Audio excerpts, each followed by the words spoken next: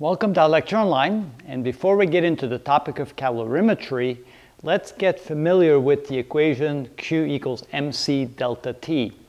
Now Q being positive typically means that you're adding heat to the substance. Q being negative typically means that you're taking heat away from a substance. So that's the general rule. So here we're saying Q equals mc delta T, which means that if we add heat to a substance, that a certain amount of mass of the substance, which has a certain specific heat, the temperature will change by a delta T. So let's say that if we have a bucket of water, 2 kilograms of water starting at 20 degrees centigrade, and we add 50,000 joules of heat to the bucket of water, what will be the final temperature? And let's ignore the specific heat of the bucket and the change in the temperature of the bucket. Let's say it's a wooden bucket, a wooden pail, and it's insignificant to the whole equation.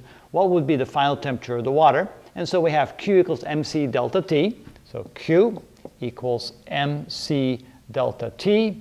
And of course, delta T is T final minus T initial. So we can write that Q is equal to mc times T final minus T initial. And of course, what we're looking then for is T final.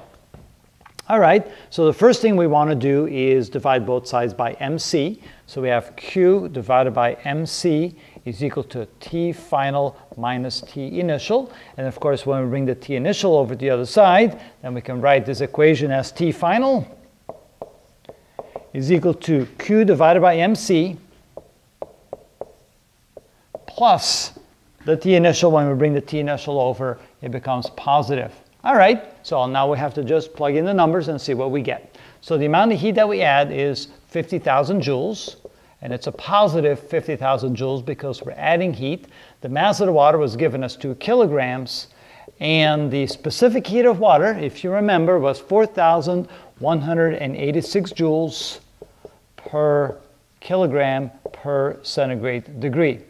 All right, so we have kilograms that cancel out, joules that cancel out, and we have 1 over centigrade degree in the denominator, which turns it into centigrade degrees in the numerator. All right, so we have 50,000 divided by 2 and divided by 4,186 equals 5.97 degrees centigrade, or centigrade degrees. That's centigrade degrees for the change in the temperature plus the original, which was 20 degrees centigrade. And of course, if you add 5.97 degrees to that, you get 25.97 degrees centigrade. And that would then be the final temperature of the water after adding 50,000 joules of energy. And that's how you use that equation.